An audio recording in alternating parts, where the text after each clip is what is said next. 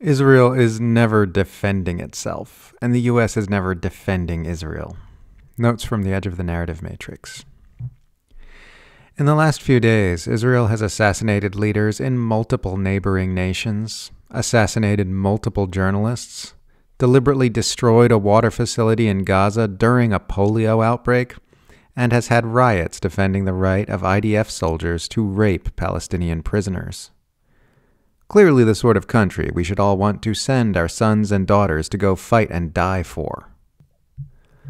Western officials are always babbling about Israel's right to defend itself, which sparks all kinds of debates about whether an occupying force does in fact have a right to defend itself under international law.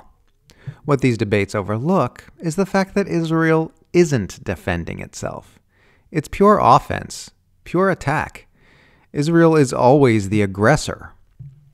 Israel is never defending itself, and the U.S. is never defending Israel. Both of these nations exist in a constant state of attack and aggression, which is then framed as defending by propaganda spin. The U.S. sows violence and division in the Middle East as a matter of policy. Israel's very creation was an act of aggression upon the people this apartheid ethno-state was dropped on top of, and it has been the aggressor ever since. Other nations and groups in the Middle East have been defending themselves against those aggressions.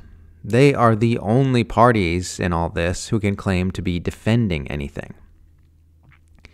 Even measures which appear inherently defensive in nature, like the Iron Dome and the missile and drone interceptions we saw this past April during Iran's retaliatory strikes, are not defensive the way Israel and the U.S. use them, because they are used to protect Israel from the defensive measures of the people Israel is attacking. A Kevlar vest ceases to be a defensive measure when you use it to keep from being stopped by police while conducting a mass shooting. A shield stops being a tool of defense when you're using it to make sure you can stab someone with your sword. They're just measures taken to facilitate more Israeli aggression by removing the deterrence and defense capabilities of the people it's attacking. Senator Marco Rubio has introduced a bill to counter adversarial financial systems because, quote, Russia, China, and Iran use alternate financial systems to evade U.S. sanctions. Sanction enforcement is vital to enforcing our laws, writes Rubio. Enforcing our laws. These Washington swamp monsters really truly believe they own the planet. Meanwhile, Senator Lindsey Graham has introduced legislation authorizing U.S. military force against Iran. People say Lindsey Graham is gay, but he isn't gay. I don't know if there's a word for the sexual orientation where you can only become aroused by mass military violence, but it's not gay. The U.S. is just casually attacking the military forces of Iraq in defiance of the will of the Iraqi government. Yet U.S. officials talk about Iraq like it's a sovereign nation and an equal and respected security partner, and not an occupied country subject to the rule of Washington. People who tell you, talk to Venezuelans to justify their support for U.S. regime change operations are suffering from at least 4 delusions. 1, that all Venezuelans hate their government. 2, that everyone in any country universally hates their government. 3, that pointing out the existence of Venezuelans who dislike Maduro is some kind of interesting or insightful point. 4, that U.S. regime change interventionism is ever good or helpful or based on truth.